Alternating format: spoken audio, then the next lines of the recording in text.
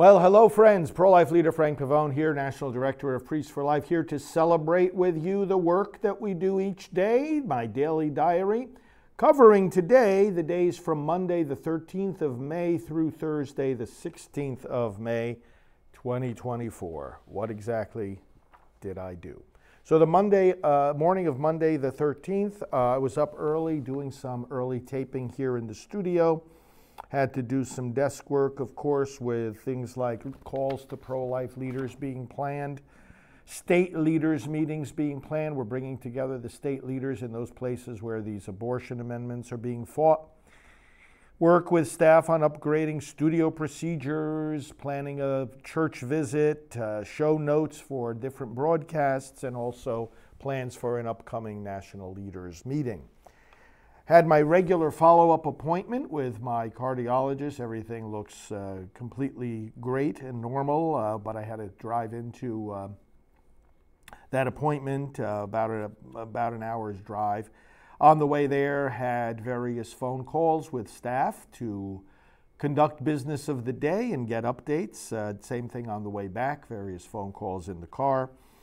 So that was a 10:15 a.m. appointment. Again, everything is good with that.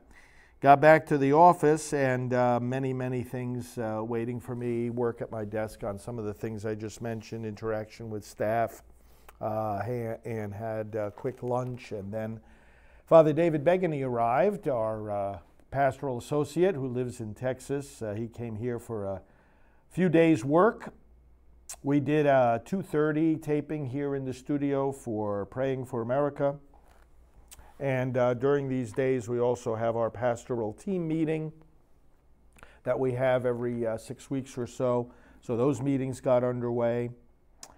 And then as the afternoon went by, I got some end-of-day updates from staff. At 5:45, I had a Zoom call for a coalition meeting for a group called the Defending Life Alliance of Florida. We're planning a Florida March for Life. Then after that Zoom call, I brought Father David Begany to a working dinner here in Titusville, and we did a lot of talking and planning and updating. Then drove him to his hotel, and then had an 8:30 phone call with actually two members of our administrative team, just getting updates from the day, looking ahead to the week. So the day finished on that note. Tuesday the 14th, again, up early as I always am, and various work on my emails and at my desk included the following topics. The broadcast schedule for the week, giving approval for various building issues, some work that's being done by our handyman. Plans for the pro-life leaders' upcoming meeting, a tribute to one of our pro-life leaders who's celebrating a birthday and is well loved, so I did a quick video segment for that. Some communication in regard to our prospecting mailings where we get new supporters, work on Silent No More, work on radio spots, approving a fax to go out to all the parishes across the country, planning the conference for Road to Majority, the political conference that I'm getting clergy to come to, media bookings, and also preparation for the next election planning meeting. So the briefing was a special one with all of our pastoral team members. That was at 8:30. Following that and the updates in that, I met with the different staff and then came into the studio here for a live broadcast at 10 a.m. of my scripture reflections, followed immediately by Father David saying Mass on the broadcast as well. So that was very good. Once he started Mass, I had to go into a 10:30 meeting with our Executive Director and Associate Director and other priest, Father Dennis Wild. So we had an update meeting via Zoom at 10:30. Back to do more work at my desk, and then at 11:15, we had a Zoom meeting of the entire pastoral team to talk about the monthly reading. We have a book discussion each month on some pro-life book, and we discussed the one that we read this past month and distributed the one that we will be discussing next month. That was at 11:15. I had then a quick lunch break, and then at 1:30 I had a phone call with an assistant to one of our guest speakers at the upcoming pro-life leaders meetings. We were talking about security issues. At 2 o'clock, I was here in the studio taping another Praying for America episode. Back to my desk for some work, and then at 3:30, pastoral team meeting via Zoom regarding election activities and upcoming plans and projects for that. More desk work, end-of-day updates from staff, and then at 5:30, I took Father Begany for dinner at a nearby restaurant. We had a working dinner, again, talking about many upcoming plans, and then I dropped him off at his hotel and finished with some quiet work in my office Tuesday night. Wednesday, the 15th of May, up early, working at my desk. Some early work had to do with the following topics: trip plans and invitations, the Ralph Reed Conference Road to Majority plans, approving some aspects of our prospecting plan, recruiting election volunteers, some communications about that, communications with staff about production work here in the studio, communication about the Marystown, which is a Zoom prayer meeting and talk that I give regularly coming up, and then some work on the election calendar with the relevant staff. We had an extended staff briefing at 8:30 on which we had updates from various members of the pastoral team, including Dr. Teresa Burke, for example, who founded Rachel's Vineyard. She's one of our pastoral associates. It was great to have her give the staff an update on Rachel's Vineyard, and various other updates were given at that meeting from 8:30 to 9:30. And then at 9:45 came in here in the studio and once again did a live broadcast of the scripture reflection at 10, followed by Father David Begany saying Mass for our online audience as well. Some work at my desk.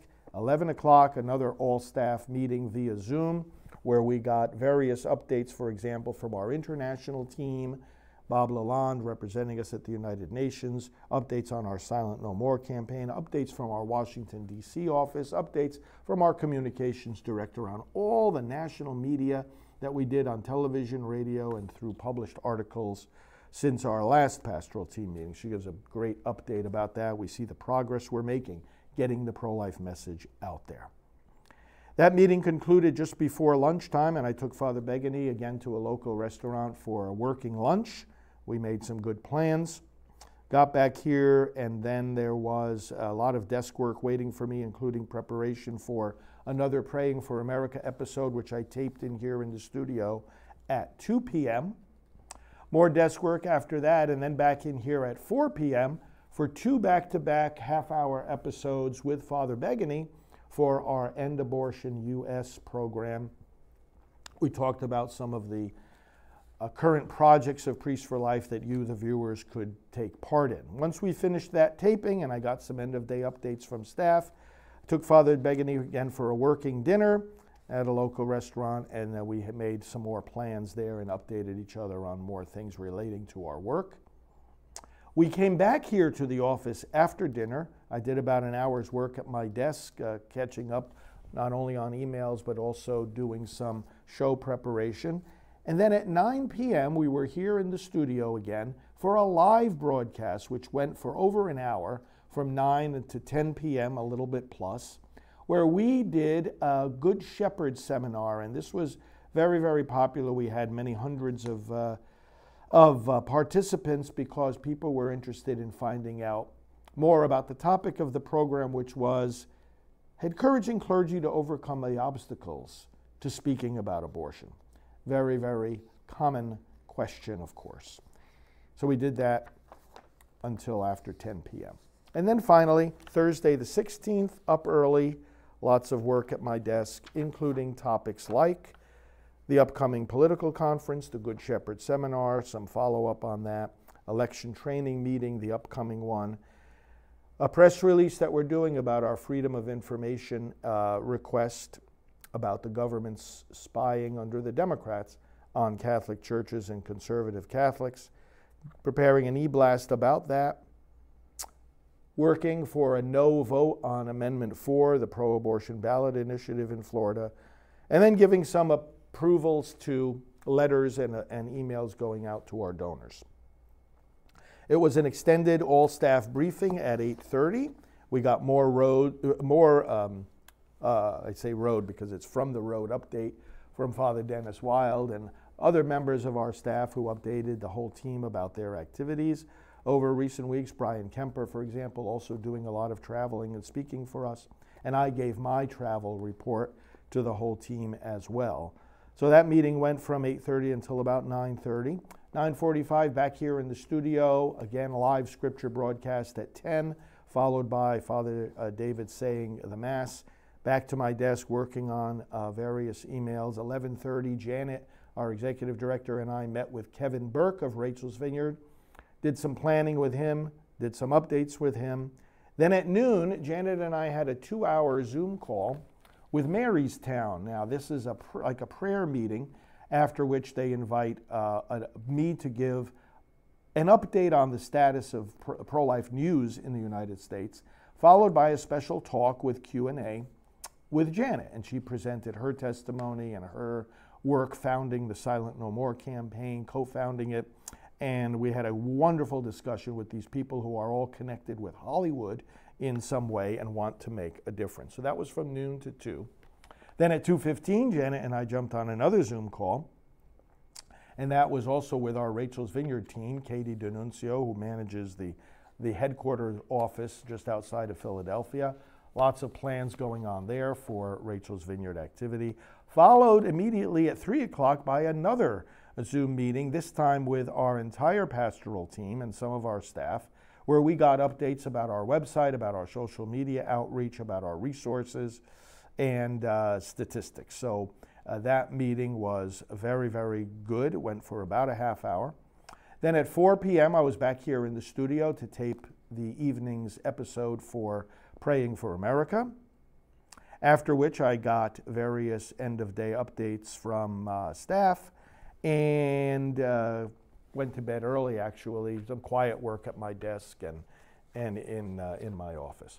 There it is, the 13th of May through the 16th of May, 2024. I hope your activities are going well. I hope your work for the unborn is fruitful. We are with you. Let us continue marching to victory. God bless.